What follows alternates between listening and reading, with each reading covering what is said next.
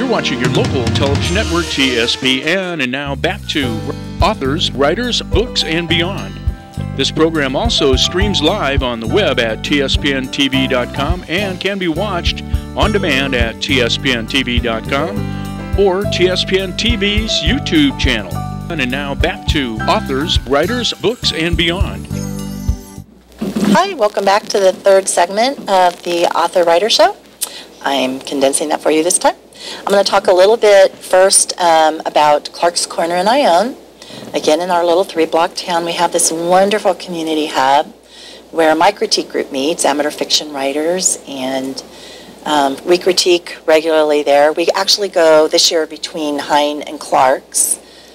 I think this is actually, they're going into their 7th year at Clark's. We had nothing there before. We have literary events. My group hosts an annual formal literary read with a guest musician, and you pretty much think of it, they have it there now. They're growing and expanding there beyond their, it's not just a coffee house. It's also a, my daughter's college graduation for Sac State was held in the banquet room, and they have a gorgeous patio that the lovely Cynthia Turner, she's a new manager there, just redid. So we'll be critiquing out there Friday. Give them a try. Yes, they have specialty coffees and they have wine and beer. You can book. Oh yes, we also have an informal annual open mic night there. My critique group is April 25th. So come and join us. Just sign up. Don't call the station about that. Please don't call the station about that. You can email me at Kathy Fellure, KathyFellure2 at juno.com. Don't flood Sue with a million calls about that. But yes, you can join us for that too. So give them a try. They have a chef that serves prime rib on Friday and makes new meals. It's really, Craig Clark has done an amazing job to give back to the community. So, dynamite sandwiches too. Yeah, we meet there sometimes. Yeah, so join them there, and if you have an event you want to hold, just talk to Cynthia. Now we're going to get into, Mary is going to start off here and talk a lot about, and I mean a lot, telling you about her workshop. I'm going to do 2 things at the conference. One is the brunch talk, and the title of that talk is The Tourist, the Expat, and the Native, a traveler's guide to writing historical fiction. I hope, though, that it helps more people than just those endeavoring to write historical fiction. It's about the ever deepening process of immersion that you go through, and you probably know all about this, when you're discovering another place and time. The conceit made a lot of sense to me because I started writing while living abroad. So I hope the same conceit makes sense to other people as well. The workshop is called Out of the Woods, and I think anyone who has written for any period of time has had a story or 2 stories that they've thrown away, they can't stand it anymore, and yet late at night or while driving the car, that story, the character, some aspect of the plot comes tapping you on the shoulder, and that's probably because there's something in there that's worth telling. There's a story there worth telling, and so the workshop is as much for me to practice this as other people, the tools and methods of finding that story within the story that you've thrown away, and seeing what's there. And a lot of that is throwing away your preconceptions of what you think you're writing about and learning to actually recognize what's on the paper. It's often much more interesting what you're doing than what you think you want to do. But it takes some practice recognizing it. Sometimes it takes more than one set of eyes as well. So that should be a lot of fun. Oh, I think so. I hope we're not teaching at the same time. That sounds wonderful. Just tell your class, I'll be right back. And both of these books too, there was a time when I threw them both away. Talk about the second book. The second book, Reliance, right now it's called Reliance. It's out in a year, in 2016, and it takes place on the Mississippi River about 10 years after the Civil War. And that time isn't much written about, at least not in fiction. War is sexy and war is glory, and it seems to be the obvious plot line. But I was really interested in the dramas that happened, the political dramas and the small town dramas that occurred 10 years after the war. It probably didn't hurt that I started writing that book 10 years after another war, and was recognizing a lot of the parallels between that time and place and my own. And the main character of that story is a 13-year-old girl with a wine-stained birthmark all the way down her body. And if you're a woman in the 19th century, what are your assets but your beauty? So she has to be educated. It's a coming-of-age story on one hand. It's a story of a fall on the other hand, and it's a story of this place, how these people learn to live together again, or don't. Yeah. Interesting. So that's out in next May, 2016. Okay, something to look forward to. You can come back and tell us about it then. Sure. And get ready to launch it. Do you want to share a little bit about what you're teaching? Well, I'm going to be doing a workshop in, well, basically the beginnings, the first page and a half of a novel.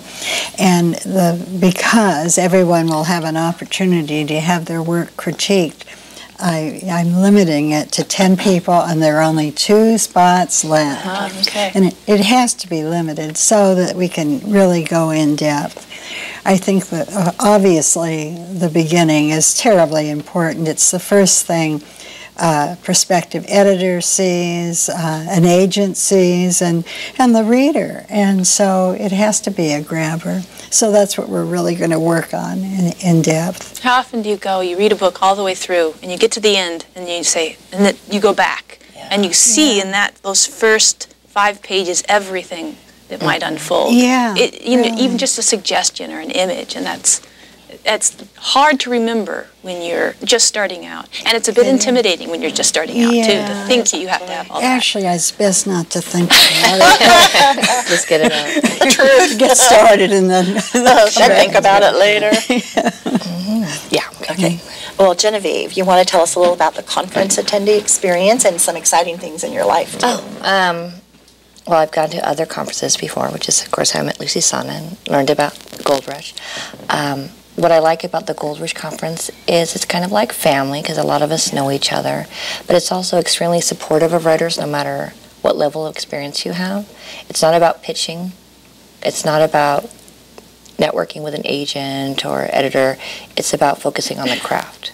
And so it's just a very supportive weekend So there's for less writers. pressure. Yes. Yes. A lot of learning. Yes. Yeah, it's a TLC. Yeah, it is very It's a much. TLC place, yeah. That's what I've heard you refer to it before, Tony, as the TLC Boutique Conference. Yes, Because you limit yes. to 50 attendees Yeah. so that they get that personal interaction. Yeah, That's true. That's absolutely true. And it makes a big difference. Yeah, it's not competitive. It's you're only competing with yourself, trying to, Better prove this. yourself. Yeah. And you have some exciting news. Do you mind sharing? Oh, I'm attending a couple of other conferences. In New York, in June, I'll be at the 2nd annual the Writers Hotel Masterclass, which is a week of workshopping and literary events. And here I just said not to pitch, but you get to meet agents and editors. And actually, I initially signed up because Stephen Dunn is teaching poetry, and even though I'm not a poet, I love Stephen Dunn. So I said, anyone who has Stephen Dunn, it can't be a bad conference. And then in September, I've been accepted to Bread Loaf Sicily, so I'll be spending a week in Sicily workshopping. Congratulations. Thank you. That's exciting. I'm excited, yeah. I'm really excited. We want pictures. We want to hear all about it. How much time are you actually going to spend writing in Sicily? It'll be fun. Have you been before, or is it? Oh, no, I'm always stuck at home. Are you This is going to huge. take more time and see the place? Unfortunately, it's during my school year, so they might notice if I'm Teaching here. because our school year starts at the beginning of August, Oh. Yeah. First graders can handle themselves. They'll be fine. I'll be right back. You'll be fine. Yeah. Actually, I'm teaching 4th grade next year, so missions are coming up. Missions. And a whole new year of I prep love then, 4th too. grade. I'm so excited. I taught 4th grade before. I see a book in the future. Yes. Yes. I think the experience is going to birth something special. Yes. Well, actually, one time at a mission, a friend and I like to go mission hopping because we teach. I used to teach 4th, and she teaches 4th. And there was this, I can't remember the title right now, but there was this darling self-published book. A little girl who was in 4th grade at the time, her folks took her to every California mission, and she wrote a mystery novel, and every chapter was set in a different mission. So I think that's a great mentor text what for a kids. great idea. Yeah, it's darling. There's a new book out about the Gold Rush area up here called The Adventures of Pearlie Monroe, written by the lovely Marcy Seither. That is an actual story, a historical figure that was very little known about. And I don't want to give too much away, but you can look into that here locally. She's been on the show too. Wonderful, wonderful book.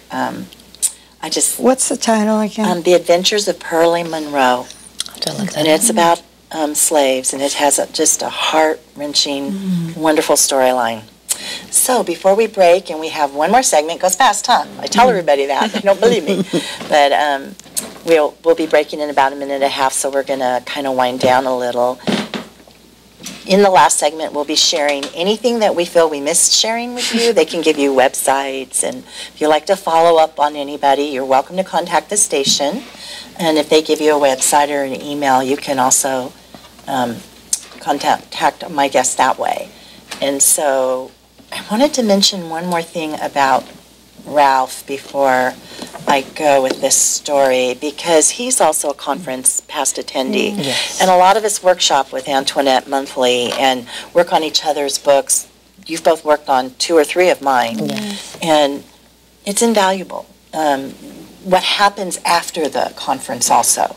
There's something wonderful that happens in the conference where you come and you learn the real truth about writing, not what you always thought. And you also